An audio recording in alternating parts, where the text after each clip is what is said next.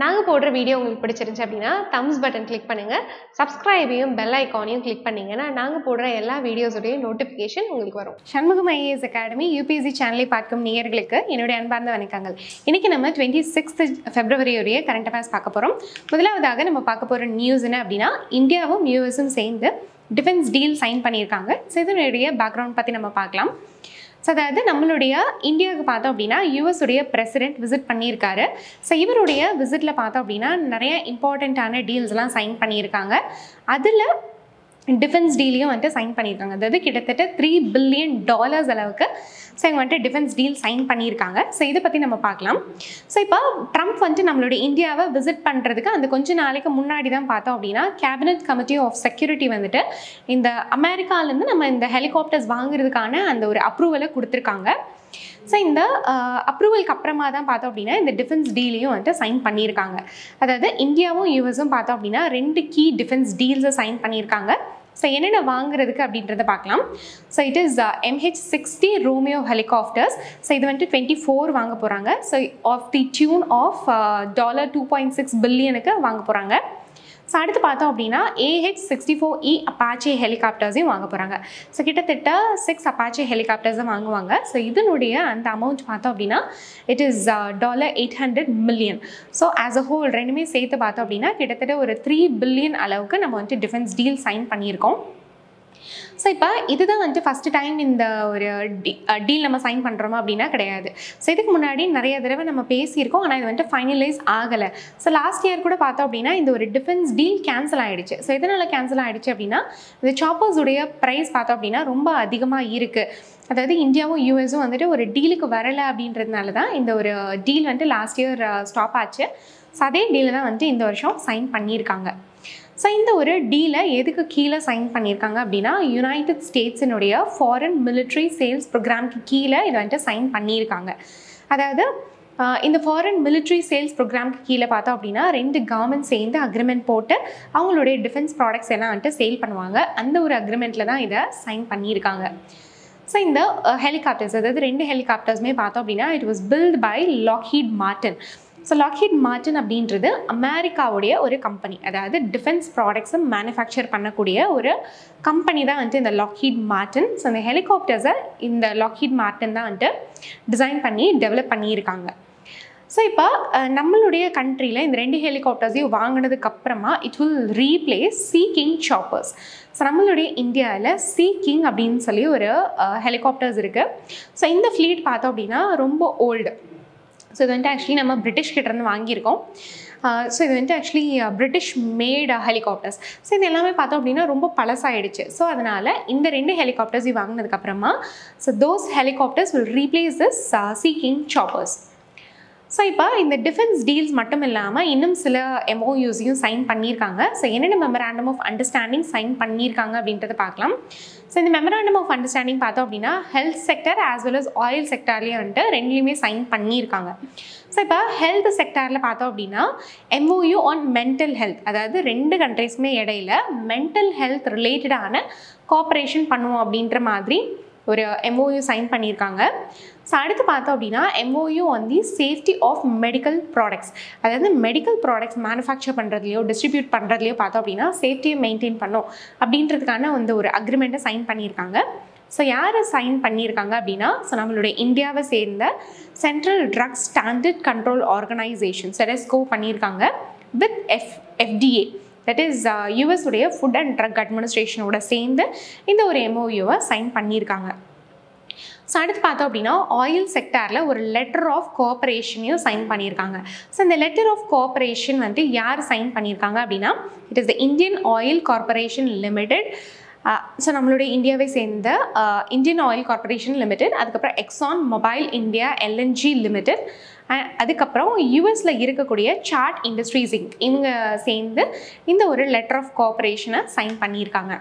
So அடுத்து நம்ம பார்க்க போகிற நியூஸ் என்ன அப்படின்னா வசந்தோத்சவ் பற்றி நம்ம பார்க்க போகிறோம்.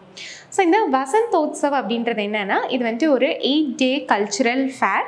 ஸோ இது ஆக்சுவலி எங்கே ஆர்கனைஸ் பண்ணியிருக்காங்க அப்படின்னா அதாவது குஜராத்தில் இருக்கக்கூடிய காந்தி நகரில் சன்ஸ்கிருதி கஞ்ச் அப்படின்ற அந்த ஒரு இடத்துல இது வந்துட்டு இனாக்ரேட் பண்ணியிருக்காங்க. ஸோ ஆக்சுவலி இது எப்போத்துலேருந்து எப்போ வரைக்கும் நடக்கும் அப்படின்னா 25th 5th ஃபெப்ரவரியிலேருந்து 5th of March வரைக்கும் இது வந்துட்டு நடக்க போகுது. அதாவது இது ஒரு 8-day கல்ச்சுரல் ஃபேர். ஸோ இது வருஷம் நடக்கக்கூடிய ஒரு ஃபெஸ்டிவல் தான் வந்துட்டு இந்த வசந்தோத்சவ் அப்படின்றது. ஸோ இதை யார் ஆர்கனைஸ் பண்ணுறாங்க அப்படின்னா it is the department of youth and cultural affairs. So இவங்க சேர்ந்து தான் இது வந்துட்டு ஆர்கனைஸ் பண்ணிகிட்டு இருக்காங்க. ஸோ ஒவ்வொரு வருஷமும் ஒவ்வொரு தீம் செட்டப் பண்ணுவாங்க. ஸோ இந்த வருஷம் இதனுடைய தீம் என்ன அப்படின்னா it is the Ek Bharat சேஷ்த்ர Bharat. So ஏக் பாரத் சேஷ்த்ர பாரத் அப்படின்றது நம்மளுடைய கவர்மெண்ட் ஆஃப் இந்தியாவுடைய one of the scheme. So இதுக்கு கீழே என்ன பண்ணுவாங்க அப்படின்னா ஆல் ஓவர் இந்தியா நம்ம வந்துட்டு டிஃப்ரெண்ட் ஹெரிட்டேஜஸ் இருக்கு இல்லையா. ஸோ இப்போ ஒவ்வொரு ஸ்டேட்டுக்கும் பார்த்தோம் அப்படின்னா தனியாக ஒரு பாரம்பரியம் இருக்கும், ஒரு கல்ச்சர் இருக்கும். ஸோ அதை வந்துட்டு இன்னொரு ஸ்டேட்டோட பகிர்ந்துக்கிறதுக்கான ஒரு ஸ்கீம் தான் பார்த்தோம் அப்படின்னா இந்த ஏக் பாரத் சேஷ்த்ர பாரத் அப்படின்றது. ஸோ இந்த ஒரு ஸ்கீமுக்கு கீழே என்ன பண்ணுவாங்க அப்படின்னா ஒவ்வொரு ஸ்டேட்டையும் இன்னொரு ஸ்டேட்டோட பேர் பண்ணுவாங்க. ஸோ இந்த வருஷம் பார்த்தோம் அப்படின்னா நம்மளுடைய தமிழ்நாடோட ஜம்மு அண்ட் காஷ்மீரை பேர் பண்ணியிருக்காங்க. ஸோ அப்படி பேர் பண்ணும்போது என்ன ஆகும் அப்படின்னா நம்மளுடைய தமிழ்நாட்டில் இருக்கக்கூடிய கல்ச்சரை நம்ம ஜம்மு அண்ட் காஷ்மீர் கூட ஷேர் பண்ணுவோம். அதே மாதிரி ஜம்மு அண்ட் காஷ்மீரில் இருக்கக்கூடிய அந்த கல்ச்சரை தமிழ்நாட்டோட ஷேர் பண்ணுவாங்க. ஸோ அவங்களுடைய டிஃப்ரெண்ட் வெரைட்டிஸ் ஆஃப் அந்த ஸ்டைல் ஆஃப் குக்கிங், அவங்களுடைய ஆர்ட் ஃபார்ம்ஸ், டான்ஸு, அதுக்கப்புறம் வந்துட்டு ஃபோக் மியூசிக் இதெல்லாம் பார்த்தோம் அப்படின்னா 2 ஸ்டேட்ஸுமே ஷேர் பண்ணிப்பாங்க. அண்ட் ஆல்சோ இப்போ தமிழ்நாட்டில் ஒரு லிட்ரேச்சர் இருக்குது அப்படின்னா அந்த ஒரு லிட்ரேச்சரை உருதுவில் ட்ரான்ஸ்லேட் பண்ணுவாங்க. இதுவே உருது, அதாவது Jammu and காஷ்மீருடைய official language it is the Urdu. அப்போ உருதுவில் வேறு ஏதாவது லிட்ரரி ஒர்க்ஸ் இருந்துச்சுன்னா அந்த ஒரு லிட்ரரி ஒர்க்கை தமிழில் ட்ரான்ஸ்லேட் பண்ணுவாங்க. ஸோ இந்த மாதிரி அவங்களுடைய கல்ச்சர், லாங்குவேஜ் எல்லாத்தையுமே வந்துட்டு என்ன பண்ணுவாங்க அப்படின்னா இன்னொரு ஸ்டேட்டோட பகிர்ந்துப்பாங்க. இதே மாதிரி தான் பார்த்தோம் அப்படின்னா மற்ற ஸ்டேட்ஸும் it will be bird with another state. இப்போது இந்த வருஷம் பார்த்தோம் அப்படின்னா குஜராத்தை சத்தீஸ்கரோட இவங்க வந்துட்டு பேர் பண்ணியிருக்காங்க. ஸோ அதனால் இந்த ஒரு ஈவெண்ட் ஸ்டார்ட் பண்ணுறதுக்கு முன்னாடி பார்த்தோம் அப்படின்னா பந்தி டான்ஸ் அப்படின்னு சொல்லி அந்த ஒரு டான்ஸோடு ஆரம்பிச்சிருக்காங்க. ஸோ பந்தி டான்ஸ் அப்படின்றது சத்தீஸ்கருடைய one of the folk dance. குஜராத்தையும் சத்தீஸ்கரையும் இந்த ஏக் பாரத் சேஷ்த்ர பாரத்தில் பேர் பண்ணியிருக்கிறதுனால சத்தீஸ்கருடைய ஃபோக் டான்ஸோட இதை ஆரம்பிச்சிருக்காங்க. ஸோ இப்போ வசந்தோத்சவில் என்ன பண்ணுவாங்க அப்படின்னா அதாவது ஆல் ஓவர் இந்தியா இருக்கக்கூடிய ஆர்டிஸ்ட் வந்து இங்கே காந்தி நகரில் இவங்க வந்துட்டு அவங்களுடைய கல்ச்சுரல் பர்ஃபார்மன்ஸஸ் எல்லாமே வந்துட்டு கொடுப்பாங்க. ஸோ இப்போ இந்த பர்டிகுலராக இந்த பாந்தி டான்ஸ் பற்றி பார்க்கலாம். ஸோ பாந்தி டான்ஸ் அப்படின்றது முன்னாடியே பார்த்த மாதிரி ஸோ சத்தீஸ்கரில் இருக்கக்கூடிய one of the folk dance தான் இந்த பாந்தி டான்ஸ். ஸோ சத்தீஸ்கரில் பார்த்தோம் அப்படின்னா நிறைய ட்ரைபல் கம்யூனிட்டிஸ் இருக்காங்க. அந்த tribal கம்யூனிட்டிஸில் one of the tribal community தான் இந்த சாத்னாமி கம்யூனிட்டி அப்படின்றது. ஸோ இந்த சாத்னாமி கம்யூனிட்டியோடைய ஒரு one of the unique feature என்ன அப்படின்னா ஸோ இவங்க தான் இந்த பாந்தி டான்ஸை ஆடுவாங்க. ஸோ இந்த சாத்னாமி கம்யூனிட்டி பார்த்தோம் அப்படின்னா இந்த பாந்தி டான்ஸை எப்போ ஆடுவாங்க அப்படின்னா அதாவது குரு காசிதாஸ். ஸோ குரு காசிதாஸ் அப்படின்ற அந்த ஒரு பர்சனை வர்ஷிப் பண்ணும்போது அந்த ஃபெஸ்டிவல்ஸ்லாம் பார்த்தோம் அப்படின்னா இந்த ஒரு பாந்தி டான்ஸை தான் ஆடுவாங்க. ஸோ இப்போ குரு காசிதாஸ் பற்றி பார்க்கலாம். ஸோ குரு காசிதாஸ் அப்படின்றது he is a teacher of the சாத்னாமி community. So சாத்னாமி செக்டினுடைய one of the teacher தான் வந்துட்டு இந்த குரு காசிதாஸ் அப்படின்றவர். ஸோ இவர் ஆக்சுவலி வந்துட்டு 19th century சேர்ந்த one of the saint. So Saint குரு காசிதாஸ் தான் பார்த்தோம் அப்படின்னா சத்தீஸ்கரில் இந்த சாத்னாமி கம்யூனிட்டி அப்படின்னு சொல்லி இந்த கம்யூனிட்டியவே எஸ்டாப்ளிஷ் பண்ணது பார்த்தோம் அப்படின்னா இந்த செயின்ட் குரு காசிதாஸ் தான். ஸோ இப்போ எதை பேஸ் பண்ணி இந்த ஒரு கம்யூனிட்டியவே ஆரம்பிச்சிருக்காரு அப்படின்னா ட்ரூத்தை பேஸ் பண்ணி தான் இதை ஆரம்பிச்சிருக்காரு.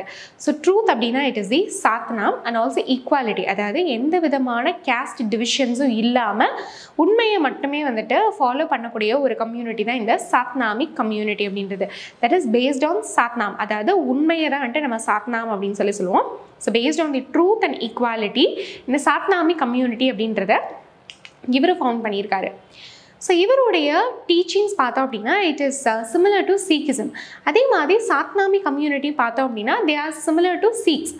ஸோ அதாவது ஒரு சீக் வந்துட்டு என்னென்னலாம் டீச்சிங்ஸ் இருப்பாங்களோ அவங்க என்னென்னலாம் பழக்க வழக்கங்கள் இருக்கோ அதே மாதிரி சிமிலராக தான் பார்த்தோம் அப்படின்னா இந்த சாத்னாமி கம்யூனிட்டிக்கும் இருக்கும். ஸோ இப்போ இவர் குரு காசிதாஸ் தான் என்ன பண்ணியிருக்காரு அப்படின்னா சிம்பிள் ஆஃப் ட்ரூத்தை இவர் தான் வந்துட்டு க்ரியேட் பண்ணியிருக்காரு. ஸோ இந்த சிம்பிள் ஆஃப் ட்ரூத்தை ஜெயத் கம்ப் அப்படின்னு சொல்லுவாங்க. ஸோ ஜெயத் கம்ப் அப்படின்றது இப்போ கீழே பார்க்குற இமேஜ் மாதிரி ஒரு உடன் லாக் இருக்கும்.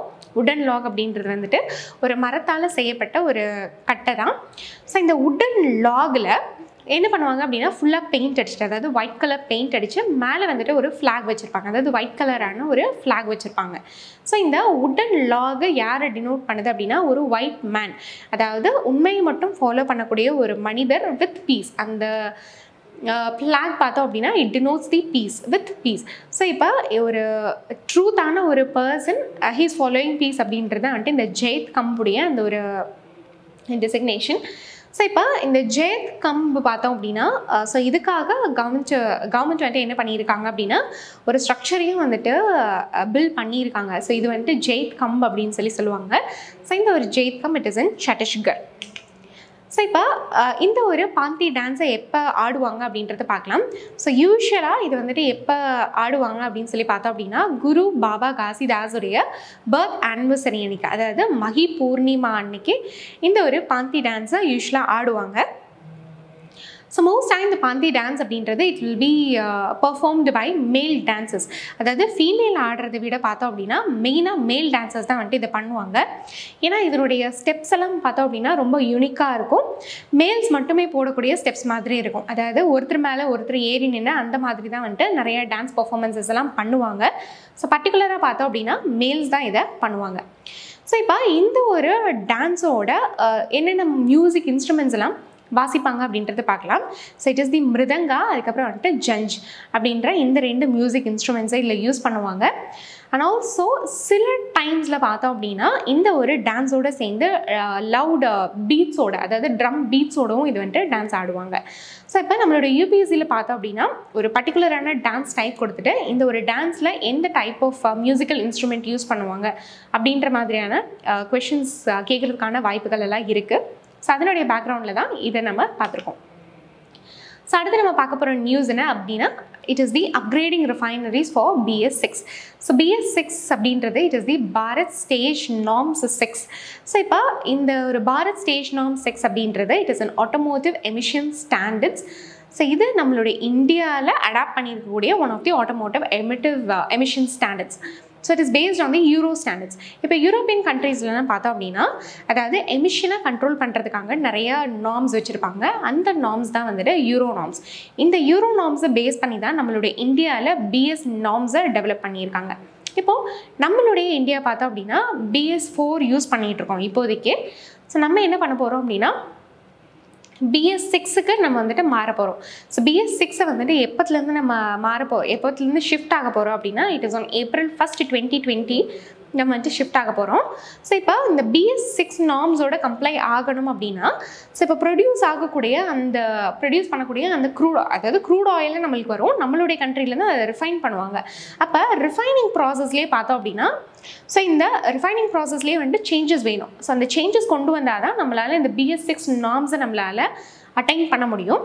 ஸோ இப்போ இந்த சேஞ்சஸ் பண்ணுறதுக்கு பார்த்தோம் அப்படின்னா ஸோ அந்த ரிஃபைனரிஸை நம்ம அப்கிரேட் பண்ணோம். ஆல்ரெடி வந்துட்டு க்ரூட் ஆயிலை ரிஃபைன் பண்ணிகிட்டு இருக்கக்கூடிய ரிஃபைனரிஸ் நம்மக்கிட்ட இருக்குது. ஆனால் இதுலேயே நம்ம ரிஃபைன் பண்ணோம் அப்படின்னா நம்மளால் அந்த ஸ்டாண்டர்ட்ஸை ரீச் பண்ண முடியாது. ஆனால் இப்போ அந்த ரிஃபைனரிஸை நம்ம வந்துட்டு அப்கிரேட் பண்ணோம் அப்படின்னா நம்மளால் இந்த BS4லேருந்து BS6 நார்ம்ஸுக்கு நம்மளால் மூவ் ஆக முடியும். அதே மாதிரி அந்த ஒரு ஃபியூவலை மேக் பண்ணுறதுக்கு நம்மளால் கம்ப்ளையும் பண்ண முடியும். ஸோ இப்போ அதுக்காக பார்த்தோம் அப்படின்னா நிறைய ஆயில் மார்க்கெட்டிங் கம்பெனிஸ் எல்லாமே ஸோ அவங்களுடைய ரிஃபைனரிஸை அப்கிரேட் பண்ணிகிட்ருக்காங்க. ஸோ அதுக்கு கிட்டத்தட்ட பார்த்தோம் அப்படின்னா நிறைய செலவுகள் ஆகிருக்கு.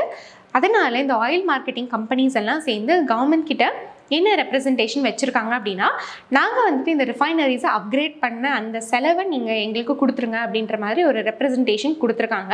ஸோ இதை பற்றி நம்ம பார்க்கலாம். ஸோ அதாவது OMCs என்ன பிளான் பண்ணியிருக்காங்கன்னா ஸோ OMCs அப்படின்றது it is oil marketing companies. Oil marketing கம்பெனிஸ்லாம் என்ன பிளான் பண்ணியிருக்காங்க அப்படின்னா அதாவது அவங்க விற்கக்கூடிய அந்த பெட்ரோல் இல்லைன்னா டீசல் 1 லிட்டருக்கு நம்ம பார்த்தோம் அப்படின்னா 0.70லேருந்து 1 rupees வரைக்கும் செஸ் போட்டாங்க அப்படின்னா அந்த ஒரு அமௌண்ட்டை வச்சு இந்த அப்கிரேடேஷன் ஒர்க்கை நாங்கள் பண்ணிப்போம் அப்படின்ற மாதிரி ஒரு பிளானை வச்சுருக்காங்க.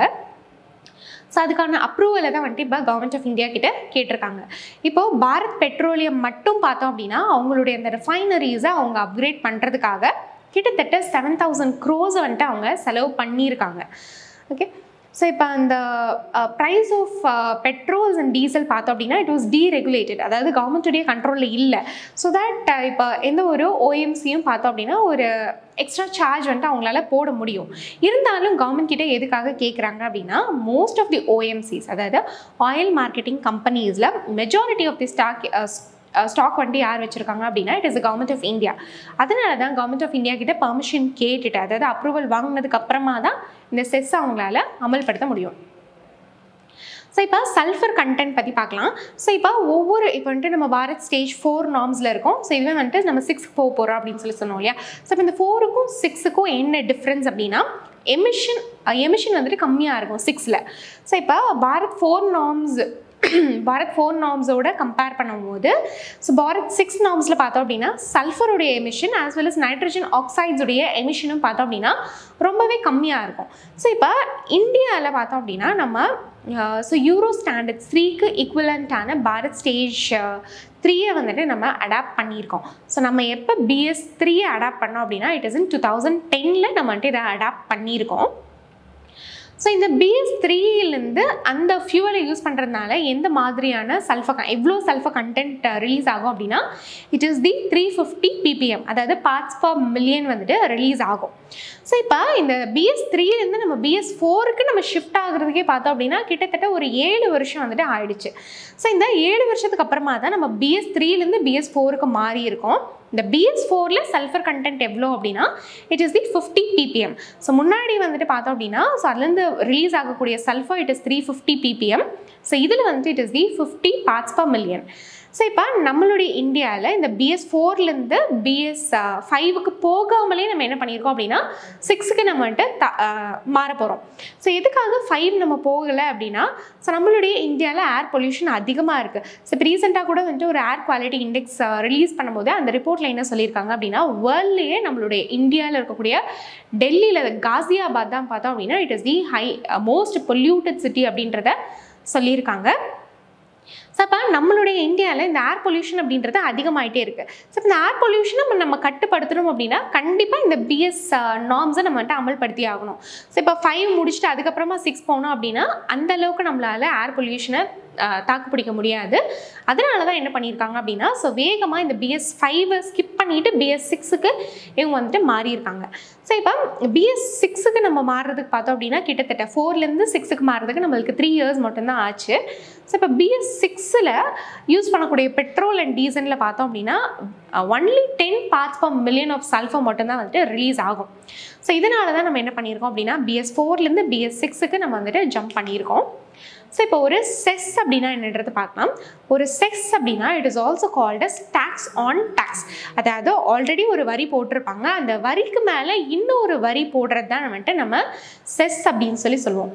ஸோ இதே மாதிரி சிமிலராக இருக்கக்கூடியது தான் வந்துட்டு it is the surcharge. So சர்சார்ஜும் பார்த்தோம் அப்படின்னா ஒரு டாக்ஸ் மேலே எக்ஸ்ட்ரா ஒரு சார்ஜ் போடுவாங்க, that is called as surcharge.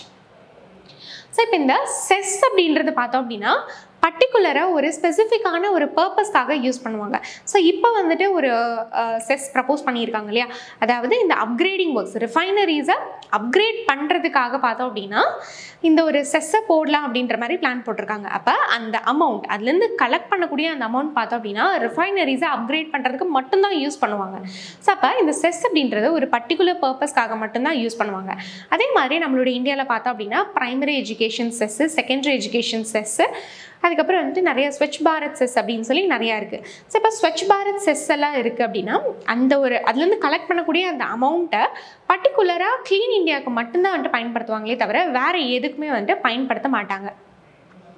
So அதே மாதிரி ஒன்ஸ் இந்த ஒரு தேவை வந்துட்டு முடிஞ்சதுக்கப்புறம் பார்த்தோம் அப்படின்னா இந்த ஒரு செஸ்ஸை இவங்க வந்துட்டு ரிமூவ் பண்ணிடுவாங்க. ஸோ இப்போ அப்கிரேட் ஆகுறதுக்காக கிட்டத்தட்ட வந்துட்டு 35,000 crores வந்துட்டு கேட்டிருக்காங்க இல்லையா, காம்பன்சேஷனை கேட்டிருக்காங்க இல்லையா. ஸோ இப்போ இந்த 35,000 crores வந்துட்டு அந்த ரீச் ஆனதுக்கப்புறமா இல்லைன்னா எல்லா ரிஃபைனரிஸும் அப்கிரேட் பண்ணதுக்கப்புறமா பார்த்தோம் அப்படின்னா இந்த செஸ்ஸை இவங்க வந்துட்டு நிறுத்திடுவாங்க. ஸோ அடுத்து இந்த என்டையர் அமௌண்ட் பார்த்தோம் அப்படின்னா சென்ட்ரல் கவர்மெண்ட் கிட்ட தான் இருக்கும். ஸோ இப்போ இதுவே நம்ம டேக்ஸ் வாங்கணும் அப்படின்னா அந்த ஒரு டேக்ஸை நம்ம வந்துட்டு ஸ்டேட் கவர்மெண்ட்ஸோட நம்ம ஷேர் பண்ண வேண்டி இருக்கும். ஆனால் ஒரு செஸ் நம்ம போட்டோம் அப்படின்னா அந்த ஒரு செஸ்ஸை கவர்மெண்ட் ஆஃப் இந்தியா மட்டுமே வந்துட்டு அவங்க கிட்ட வச்சுக்கலாம். ஸோ இது வந்துட்டு ஸ்டேட்ஸ் கிட்ட அவங்க ஷேர் பண்ணணும் அப்படின்ற அவசியம் கிடையாது. ஆனால் சர்சார்ஜில் நம்ம பார்த்தோம் அப்படின்னா இந்த ஸ்டேட்ஸோட சில சர்சார்ஜ்லாம் ஸ்டேட்ஸோட அவங்க வந்துட்டு ஷேர் பண்ணுவாங்க. ஸோ அதே மாதிரி இந்த செஸ் பார்த்தோம் அப்படின்னா it is placed in the consolidated fund of India. So இந்த ஒரு செஸ்ஸை வச்சு தான் என்ன பண்ண போகிறாங்க அப்படின்னா இந்த ஒரு ரிஃபைனரிஸோடைய அப்கிரேடேஷன் ஒர்க்கை பண்ண போகிறாங்க. ஸோ அடுத்து நம்ம பார்க்க போகிற நியூஸ் என்ன அப்படின்னா, ஸோ சுப்ரீம் கோர்ட்டில் இருக்கக்கூடிய 5 ஜட்ஜஸை இந்த ஸ்வைன் ஃப்ளூ வந்துட்டு தாக்கியிருக்கு. ஸோ இப்போ நிறைய பேர் வந்துட்டு ஆக்சுவலி இவங்களை வந்துட்டு ஐசோலேஷனில் வச்சுருந்தாங்க. ஸோ இந்த ஐசோலேஷனில் வச்சுருந்ததில் 3 பேர் வந்துட்டு ஆல்ரெடி ரெக்கவர் ஆகி அவங்களுடைய நார்மல் லைஃப்க்கு வந்துட்டு ரிட்டர்ன் ஆகிட்டாங்க. ஸோ இதனுடைய பேக்ரவுண்ட் பற்றி பார்க்கலாம். ஸோ இப்போ இந்த ஸ்வைன் ஃப்ளூ வந்ததுக்கப்புறமா பார்த்தோம் அப்படின்னா இந்த கோர்ட் ரூம்ஸ் அதுக்கப்புறம் அவங்களுடைய ரெசிடென்சஸ் ஃபுல்லாமே பார்த்தோம் அப்படின்னா சானிடைஸ் பண்ணியிருக்காங்க. அண்ட் ஆல்சோ ஒரு ஸ்வைன் ஃப்ளூ வந்துச்சு அப்படின்னா இல்லைன்னா வரதுக்கு முன்னாடியே வந்துட்டு நம்ம என்னென்னலாம் ப்ரிவென்ஷன்ஸ் எடுக்கலாம் அப்படின்ற மாதிரி அந்த ஒரு அவேர்னஸ் ப்ரோக்ராமையும் பார்த்தோம் அப்படின்னா ஸோ இந்த கோர்ட்டில் வந்துட்டு நிறைய இடத்துல ஹெல்ப் பண்ணியிருக்காங்க. ஸோ இதனுடைய பேக்ரவுண்டில் இந்த H1N1 பற்றி பார்க்கலாம். ஸோ இந்த H1N1 it is also called as swine flu. So இது வந்துட்டு highly கண்டாஜியஸ் respiratory disease of fix. So யூஸ்வலாக இந்த ஒரு H1N1 அப்படின்றது பிக்கில் தான் வந்துட்டு பிக்குடைய one of the respiratory disease. So அதனால தான் இது வந்துட்டு ஸ்வைன் ஃப்ளூ அப்படின்னு சொல்கிறாங்க. So this is caused by swine influenza A virus. So இன்ஃப்ளூயன்ஸாலே பார்த்தோம் அப்படின்னா டிஃப்ரெண்ட் டைப்ஸ் ஆஃப் வைரஸ் இருக்குது. A வைரஸ், B வைரஸ் அப்படின்னு இருக்குது. So this H1N1 is caused by influenza A viruses. So யூஸ்வலாக இது வந்துட்டு ஒரு பிக்லேருந்து இன்னொரு பிக்குக்கு தான் வந்துட்டு ட்ரான்ஸ்ஃபர் ஆகும். ஆனால் இப்போ ஹியூமன்ஸ்க்கு ட்ரான்ஸ்ஃபர் ஆகுது அப்படின்னா ஸோ இது வந்துட்டு ரொம்ப ஒரு அன்காமனான ஒரு விஷயந்தான். ஆனால் இதுவும் வந்துட்டு ட்ரான்ஸ்ஃபர் ஆகும் ஹியூமன்ஸ்க்கு. ஸோ எப்போ ட்ரான்ஸ்ஃபர் ஆகும் அப்படின்னா பிக்ஸோட அதிகமாக, அதாவது பிக் அதிகமாக இருக்கக்கூடிய இடங்களில் இருந்தாங்க அப்படின்னா அந்த ஒரு பர்சனுக்கு வரும்.